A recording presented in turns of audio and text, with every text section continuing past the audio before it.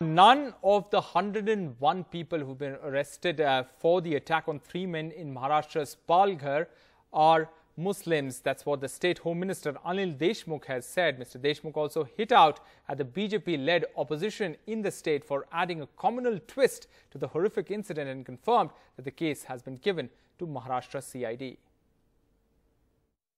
Special आयजीच्या माध्यमातून होत आहे.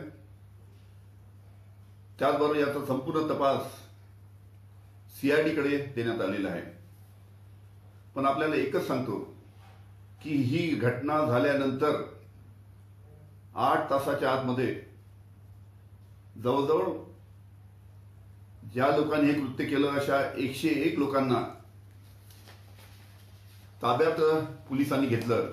त्या 101 लोकांची यादी आज मी व्हॉट्सअपच्या माध्यमातून आणि फेसबुकच्या माध्यमातून आज जाहीर करत आहे. या 101 लोकांमध्ये एक सुद्धा मुस्लिम बांधव नव्हता.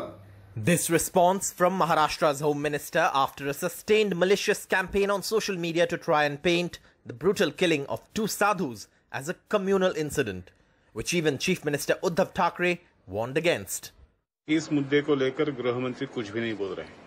पिछले 1 महीने से लेकर उस क्षेत्र में बार-बार लगातार ऐसे ही हिंसाचार की घटनाएं हो रही है, जहां तक पुलिस अधिकारियों पर भी हमला किया गया है. वो केवल जातीयता का नाम लेकर लोगों को गुमराह करने की कोशिश कर रहे हैं मूल मुद्दे से.